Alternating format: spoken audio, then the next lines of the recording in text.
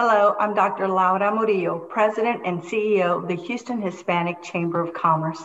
On behalf of our Board of Directors, we want to thank you for joining us today, and we want to wish you a very happy 2021.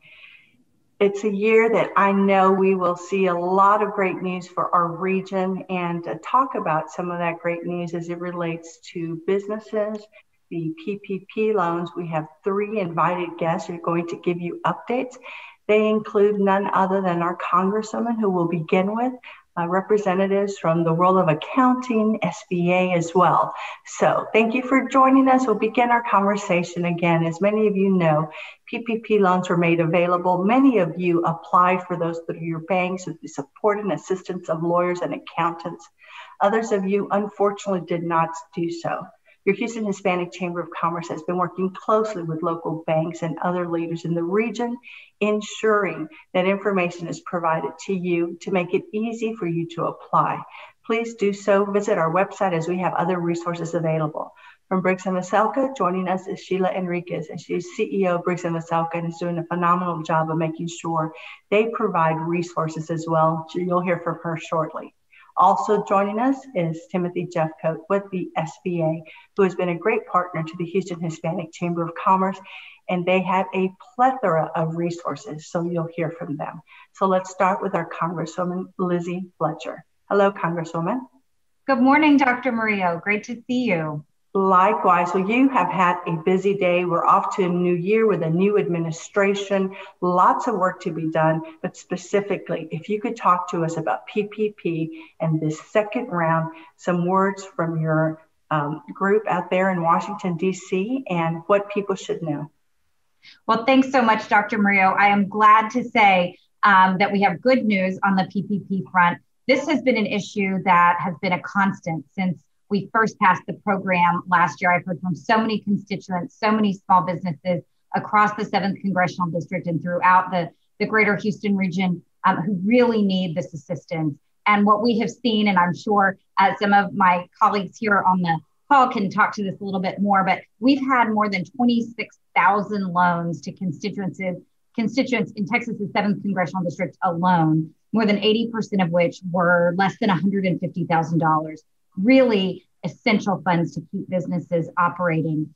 And one of the challenges was that program expired last year. So I was very pleased that at the end of the year, that Congress passed HR 133. It's our consolidated appropriations bill, and that extended and modified the Paycheck Protection Program. And it also funded the economic injury grants and created a new program it's a shuttered venue grant program. We heard from so many people who operated venues, performance venues who weren't eligible for PPP loans. So it did a couple of really important things. I'll just mention it reopened the PPP loan period through March 31st of this year with more than $284 billion in funding. It allows, importantly, for a second draw for businesses with less than 300 employees and revenue loss of at least 25%.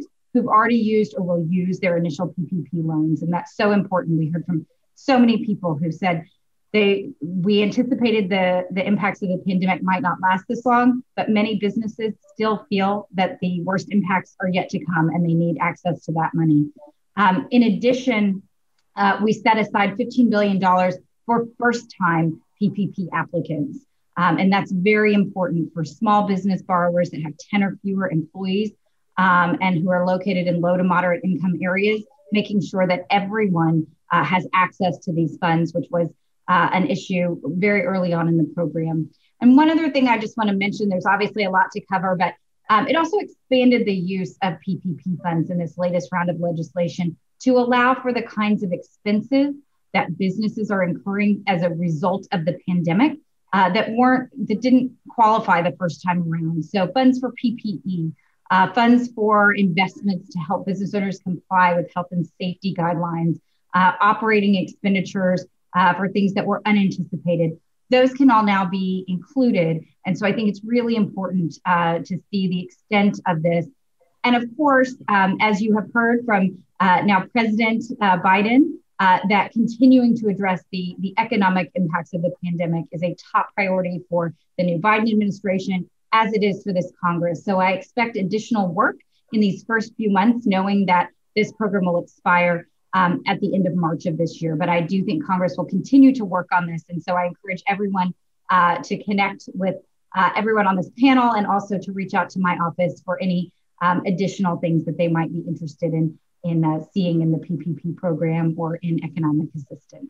Yes, a lot of information for folks who are in the region. Reach out to your congresspeople. They have information on their websites. They are taking your phone calls.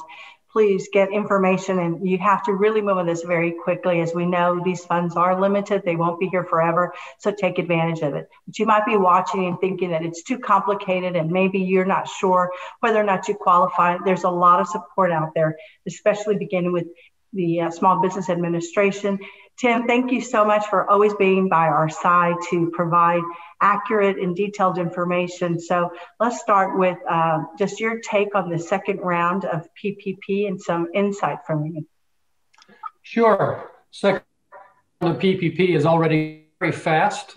Just this morning in the Houston Business Journal, there was an article that highlighted the thousands of applications that have already occurred with some of the local banks. But it's a great opportunity, whether you participated in PPP the first time it was available, or whether you're now thinking about it, there's still opportunities for your business to get it. If it's a first time PPP, it's up to $10 million, depending on the size of your business and your payroll.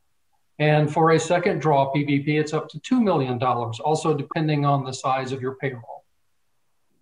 Well, and on that note, speaking of first draw, second draw, some folks are still hoping that some of these will be forgivable. Any insight on that, whether it's from you or the Congresswoman, on any conversations regarding that?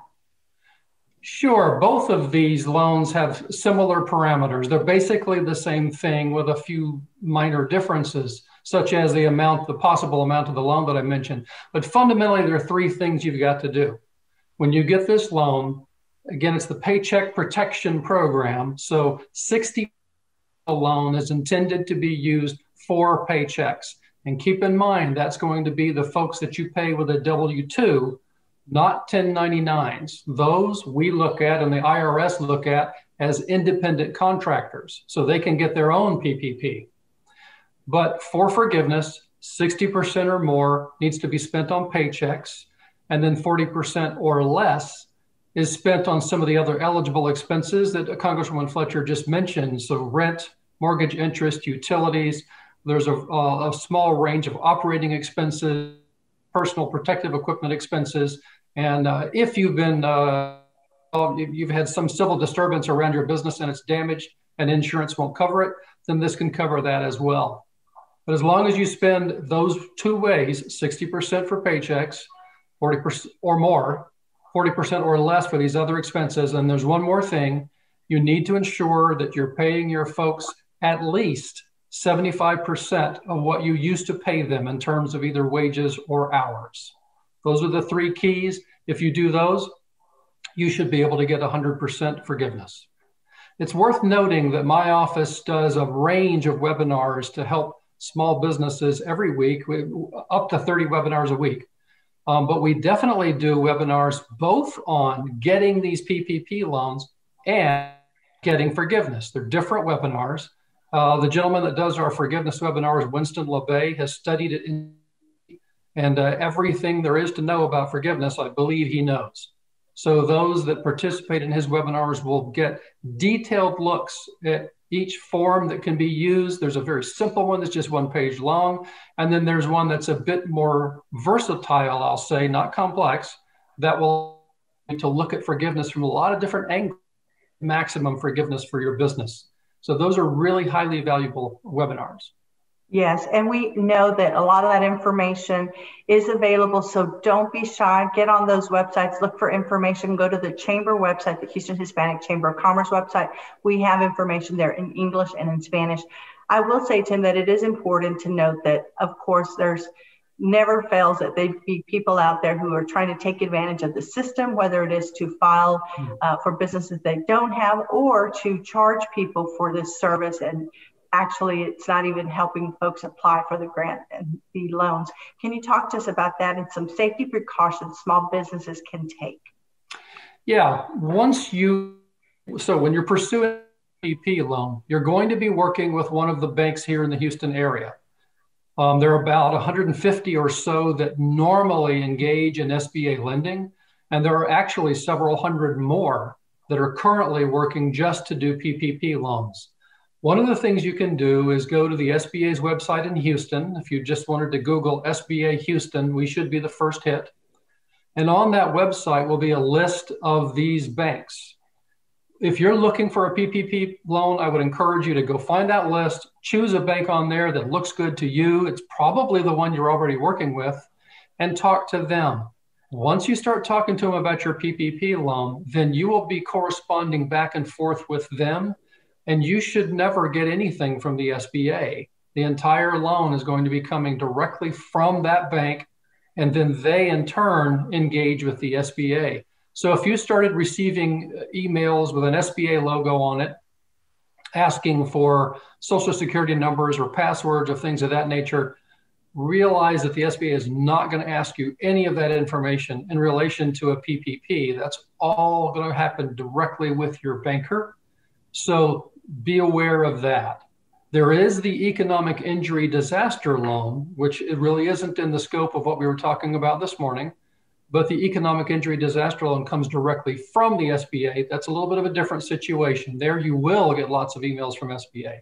But with a PPP, that would be highly unusual. So again, be very careful. Make sure you're going to known sites. Don't click into any other sites or provide Social Security or any other type of information. Be very, very careful. We encourage you to work with those banks where you may have a relationship and or your accountant. And so on that note, we're going to shift over to our friends over at Briggs and Veselka. Sheila, talk to us a little bit about some of the things that you want to make sure small businesses are aware of. Yes, Dr. Murillo, thank you so much. And I know most of the information that Congressman Fletcher and Mr. Jeffcoat had covered had really touched on the major points of the PPP, especially the PPP, we call them the PPP2, the second draw.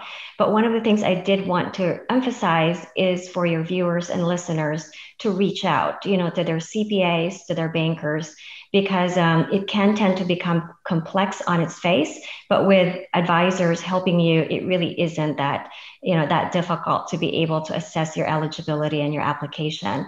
And so we ourselves, our CPA firm, we have put out webinars also on a regular basis. We make it available on our website. There are a lot of resources out there that your viewers and listeners can go to. There are just a couple of things that I wanted to highlight that maybe just additional information that would help your listeners. So for the second draw of the PPP, additional eligible entities were added. So now 501c6 entities, for instance, such as Chamber of Commerce, housing cooperatives, and some news and marketing organizations are now part of the eligible entities.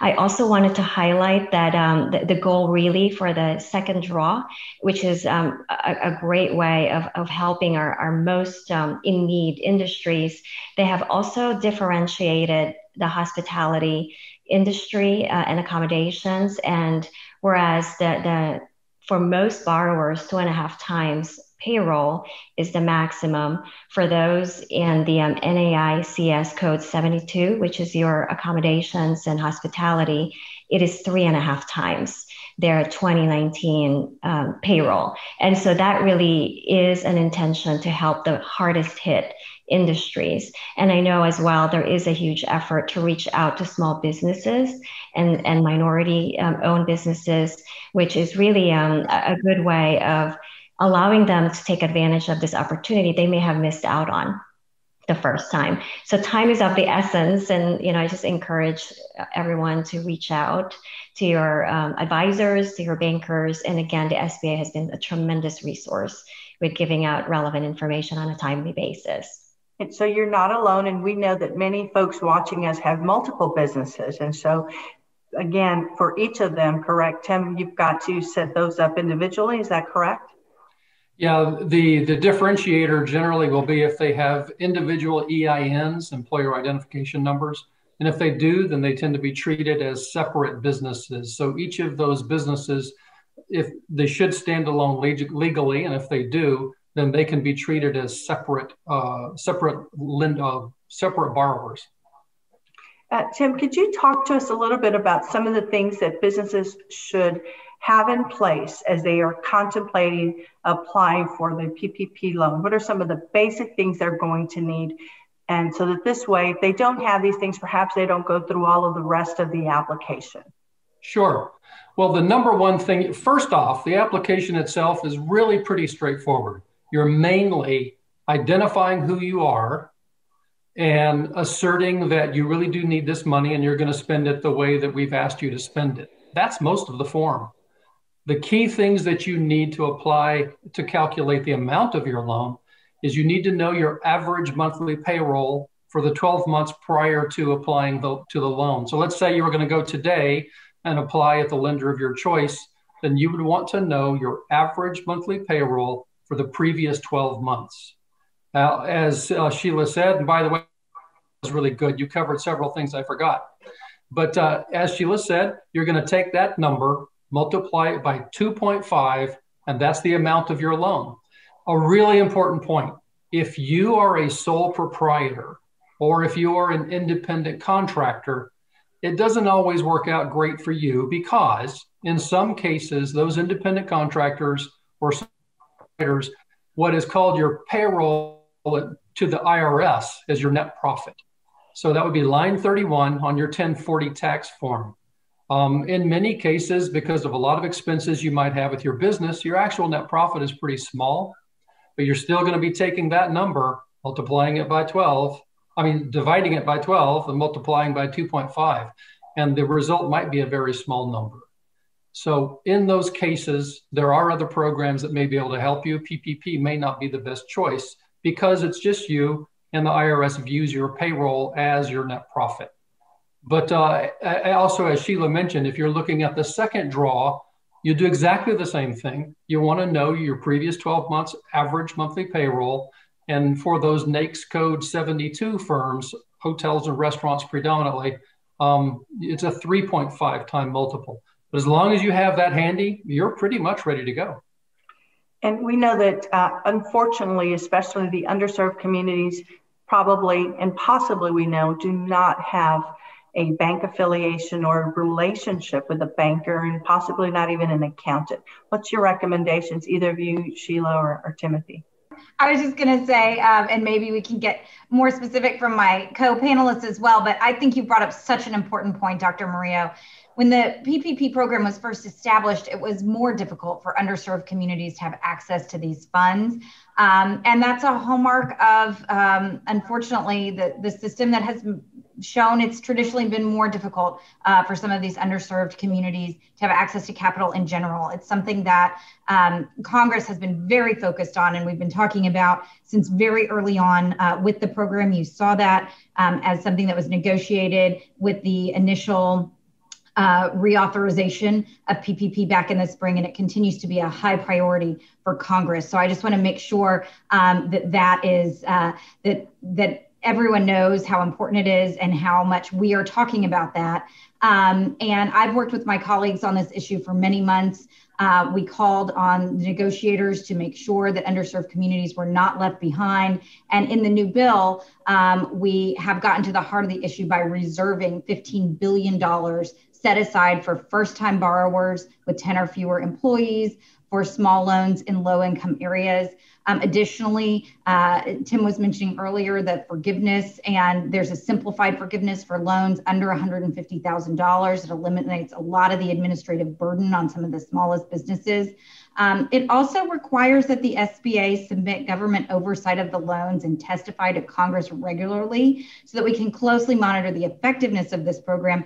And also that through this and other programs, we can get at the heart of some of these disparities that we have seen, not just in this program, but in general. So I just want to emphasize what a priority that is and has been. It's such an important point that you raised.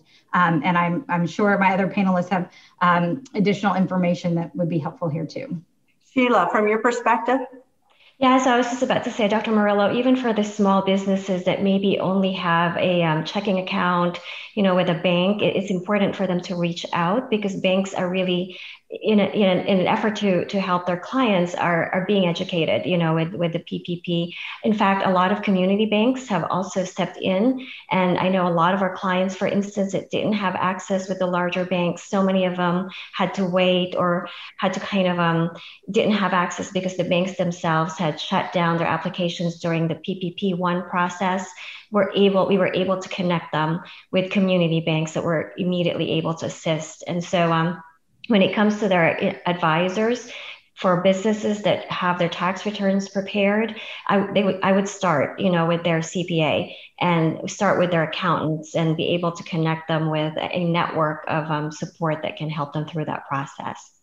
Well, a lot of information, but again, I think it's very important to emphasize if you are a small business, this absolutely is for you. We know that through the first PPP, many people didn't even try. If you were one of those people, we encourage you to do so. We know that the bankers and the banks are working overtime trying to fill all of these requests and will help walk you through those applications. I'd like to go back before we wrap up the program. And Tim, any closing remarks on behalf of the SBA? Yeah, just a couple. First, if you don't have a bank and you're looking for one, please visit our website, SBA Houston. And again, there's a list there of I think it's around 200 local banks. Many of those are community banks that can help you through the process. The other thing is that the SBA has already paid on your behalf about 250 free advisors and mentors here in the Houston area. So if your business needs some help figuring out how to go into this process, no problem. The Texas Gulf Coast Small Business Development Centers can help you. The SCORE organization can help you.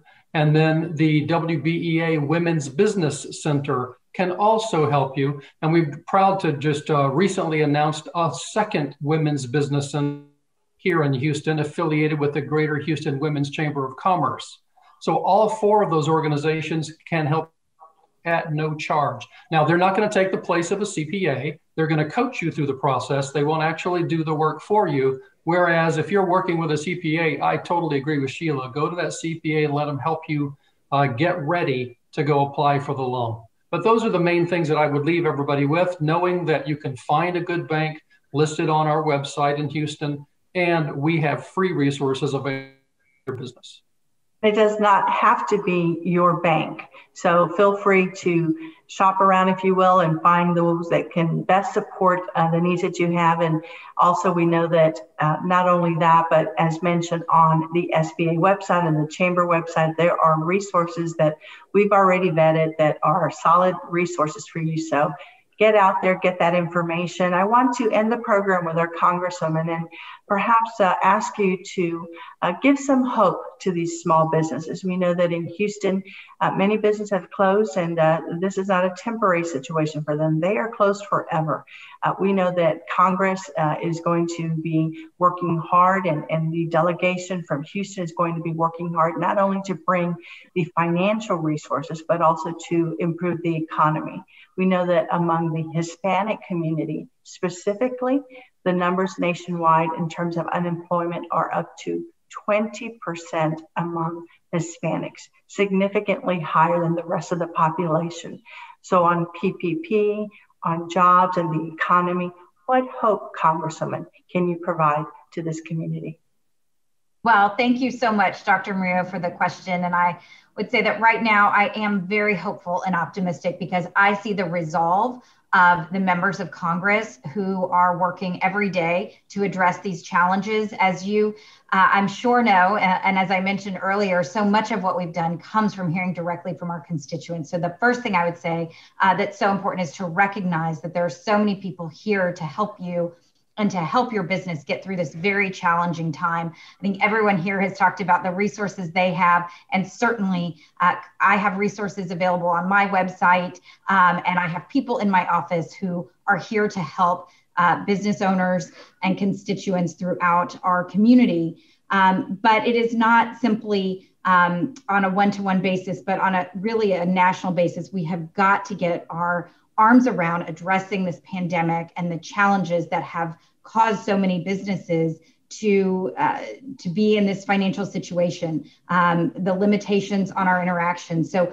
I am very hopeful and optimistic that what we've seen immediately from the new Biden administration, supported by the Congress, is an effort to prioritize addressing the root cause of these challenges for us, which is the coronavirus pandemic, to roll out a massive vaccination program to get people vaccinated across the country and to crush the virus. That is step one. But we also know that we have to address the effects of it while we are still experiencing it. So what I see is a true commitment from our Houston delegation, my colleagues in Houston. We talk about what we can do all the time to make sure that all communities across the greater Houston region and across the country are getting the help that they need. And I would just like to close with a great point that you raised. I'm not sure people realize that how much of our agenda is shaped by hearing from our constituents. And there were some important bills that we worked on in the last Congress that unfortunately did not pass. I worked on one that was born in the Houston community with small business owners in Houston, the Lift Up Act, to try to get assistance to people who already had disaster loans, like people who are still paying off Harvey loans. And we're going to reintroduce that in this Congress. The Restaurants Act, some people also followed to help restaurants. While it didn't pass exactly, so many of these ideas come directly from constituents. So what I want people to know is both that people are working on it, but also that we want to hear from them about their experiences so that we can solve their problems. That's what we're here for. It's a privilege to be able to do it. And I appreciate the chance to visit with you this morning about it and look forward to continuing our work together to address these challenges facing our community. Well, we'd like to thank you, Congresswoman, and all of our guests today for joining us. Please visit the Houston Hispanic Chamber of Commerce website.